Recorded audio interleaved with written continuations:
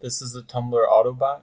It can create Tumblr accounts, scrape posts and people, like or unlike posts, reblog posts, and follow or unfollow people.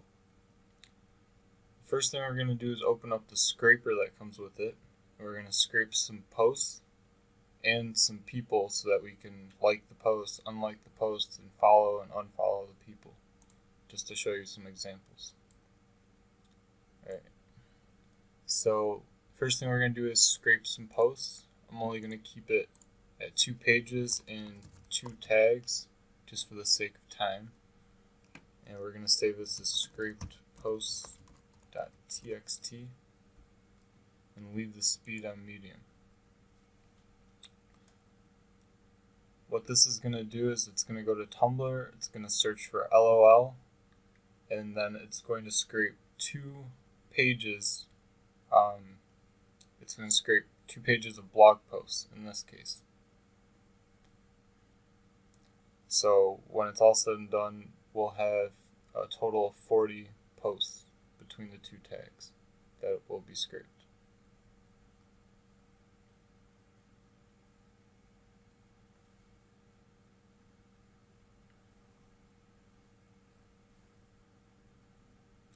Alright, scrape the tags for LOL and it saved them. And if you put in like 100 tags here, I want to stop at 20, that's fine. Once it's done with each tag, it then saves the data off.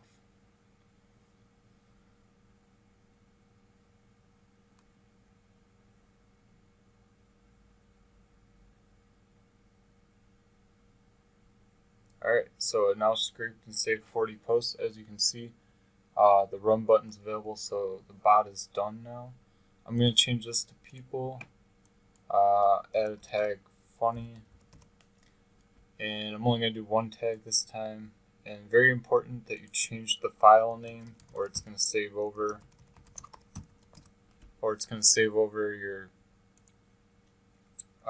your other file. So this time it's going to scrape for the actual bloggers instead of the blog post.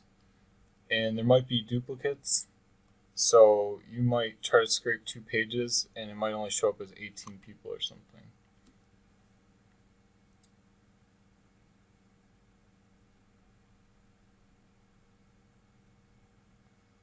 Alright, so there you go, 19 people. So we got some duplicates, and if you want to look at the scrape people real quick, see we have 19 there, and the posts, and we have 40 there. So we can now close out of this program and use all that data in the Tumblr Autobot. But first, we can go to the account creator and create some accounts. I'm going to do 1, but you can do as many as you want. And I'm going to save this as accounts.csv. Actually, yeah, I'm just going to do 1 for now. And hit run. Each section has instructions, so if you're confused about anything, it'll sort of explain how everything works.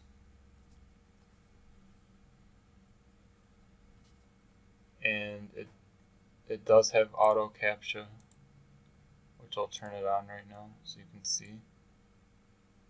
So it's going to come to the Tumblr registration page, and it's going to automatically register an account.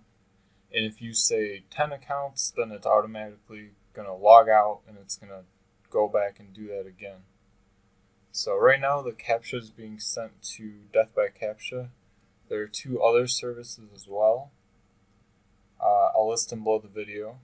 So it automatically solves the captcha and registers the account. It's going to log in, wait a few seconds, and then log out.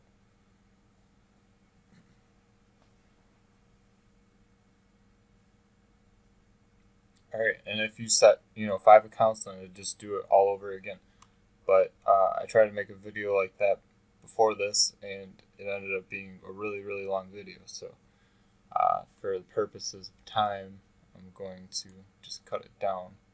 So let's look at this, and there you go. There's the account. So I already created some accounts earlier, and I'll just use this file so you guys can see how everything else works. So I'm going to go over to the account manager, and I can clear the cookies, and I'm going to open up that other file with more accounts in it.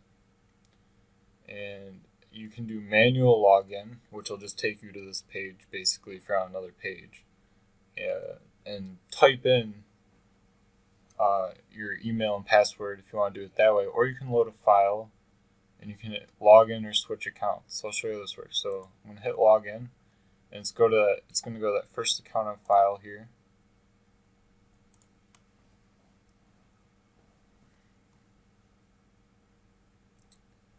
And this account already has, liked some posts, followed some people, and it even has some followers, and I've reblogged some stuff as well on it. So this will be a good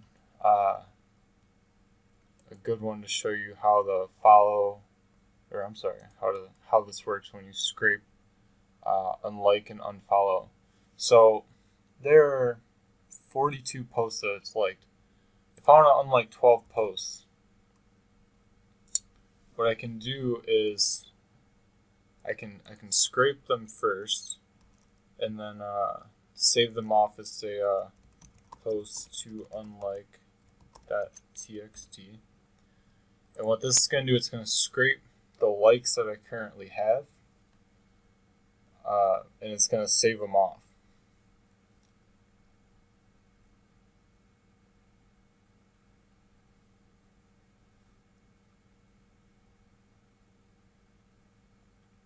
Alright, as you can see, it's done. And post to unlike.txt has 12 posts in it. So I can do the same thing with people. So let's do like 30 people. Oopsie. 30 people to unfollow. Make sure you change the file name again. People to unfollow.txt. Ooh, is that right? I don't know if I put a T there. Alright. Okay, yeah, I did. The program cuts it off. So hit run, and it's going to scrape your followers now, or the people who you're following. And then it's going to save them off, and it'll save 30, the first 30. So it's done. So people to unfollow, and we have 30 people there. So now what I can do is go to the like or unlike, and we can unlike some of those posts. So let's load the URLs and hit run.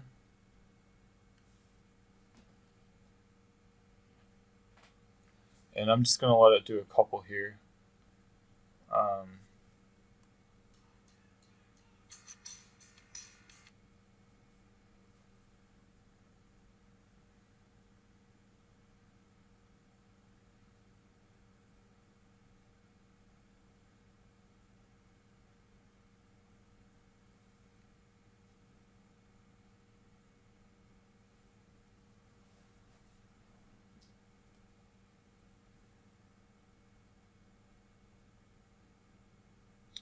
Alright, so you get the idea.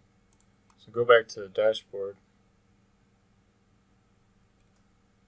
and we now have 39 liked posts, whereas we had 42 before. So you can see how that works.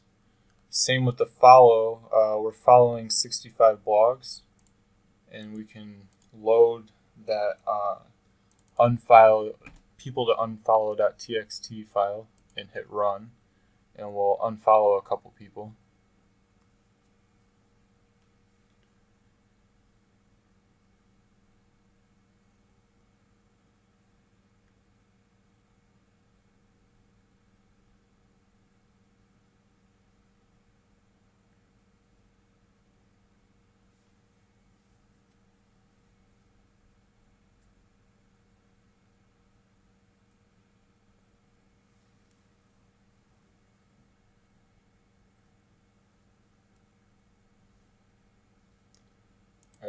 So that has unfollowed 3 people.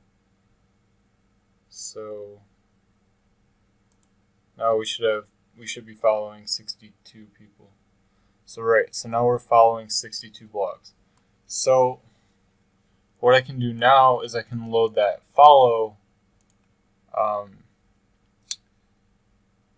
that scraped people file that we scraped earlier, if I wanted to use that and follow people now. So that'll change to unfollow. So we were originally following 65 blogs, and we unfollowed 3, so that's 62. So now we'll follow 2, just to show you an example, and we'll end up with 64.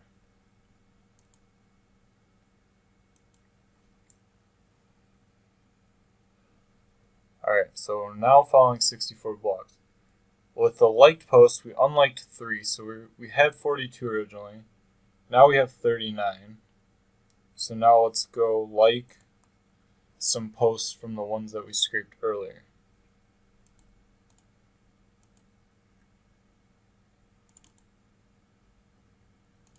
And if I scrape some posts that I previously liked before, it will just skip those. It'll go to the page still and wait a few seconds to look natural, but it won't count it as a like. So I think we had 39 liked posts, so we'll like 2 posts here, just an example. Again, I'm not letting these run out all the way because it would be a long video. This is already going to be a long enough video. So we now have 41 posts. So you can see how all that stuff works. So let's go to the account manager and let's log out. And we're now going to log in to the next one on the list. Whoopsie. So Rampart, whatever that is. See?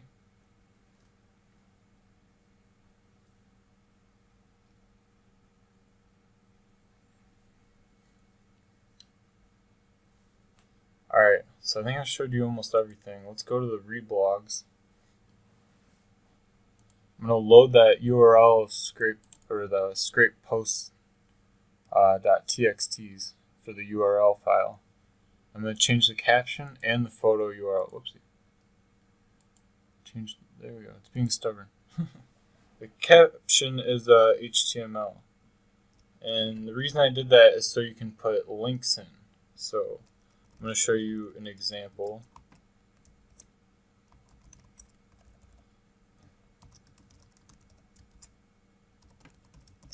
I'm going to make this go to tumblr.com.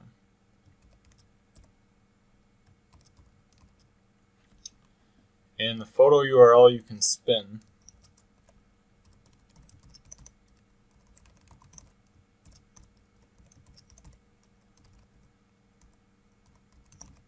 So it will either choose Google or Yahoo in this case.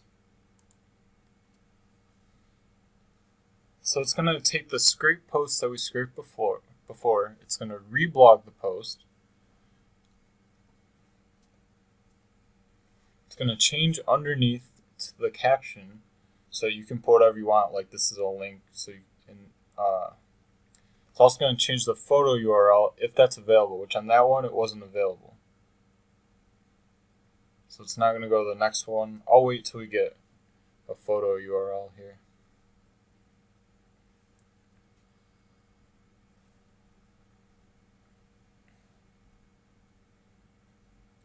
So it's going to change the caption under the video or under the picture. And there you go. Changed it to yahoo.com. So when people click on that picture, when you reblog it, and people click on that picture, it'll take them to yahoo.com in this case. You can obviously make that whatever you want. You can put one URL in there, or you can put 100 URLs in there if you want, and spin them, and it'll choose any one. It'll choose one at random.